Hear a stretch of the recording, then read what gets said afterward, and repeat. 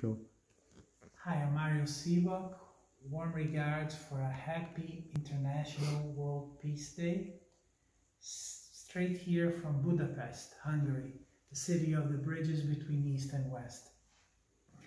500 kilometers away, there is a threat of a Third World War, which unsettles us in our inner peace and our outer peace, wondering what we could do individually and collectively to promote peace.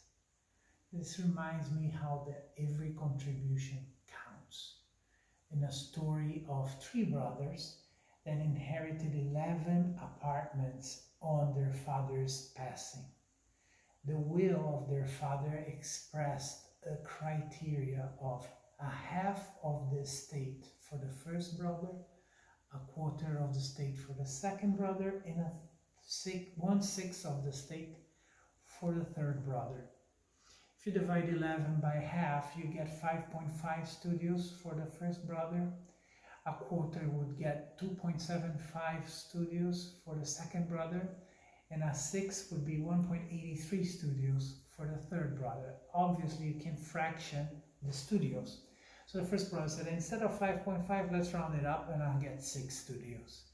And the second brother said, no, I'm only getting 2.75. I should round up for 3. Third brother, no, I'm only 183 studios. I should round it up for 2. And this quarrel made the brothers not speak to each other and even fight during Christmas and other family celebrations. Until a friend got to know and said, I have a solution, let me add 1 studio to your inheritance, so you add up to 12.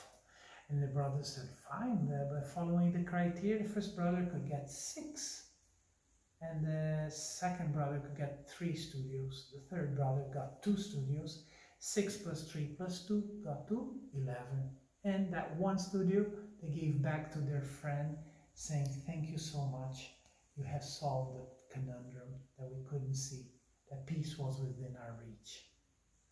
And this is reminding that we can make a difference. We can contribute to peace. And what can you do today to contribute to peace?